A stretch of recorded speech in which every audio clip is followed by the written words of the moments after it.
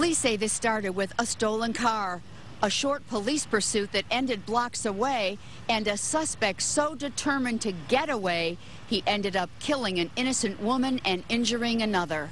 What happened at the corner of Coolidge and Oak Park Boulevard has those who heard the violent crash and saw the aftermath so shaken tonight, knowing it could have been anyone in the path of the suspect's speeding car, a car police say was stolen.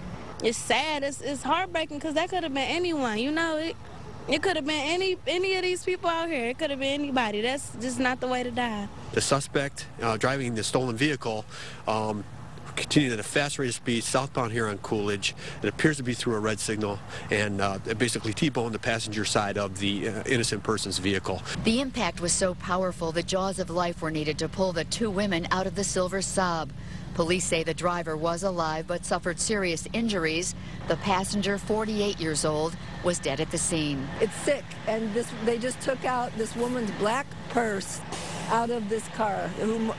It's just sick. It gives me shivers. People who gathered at the scene taking cell phone video and stills say they saw police tackle the suspect, who got out of his mangled car. He was arrested.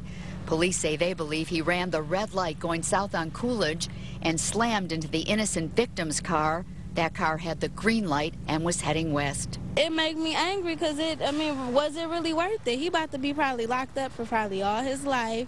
This lady lost her life. Another lady broke her leg. Her leg is flipped out of socket. It's sad. Police say the suspect, who is 38 years old and from Detroit, was also injured in the accident, non-life-threatening injuries. He was taken to a hospital. He could face several serious charges as early as tomorrow. In Oak Park, I'm Cheryl Choden, Channel 7 Action News.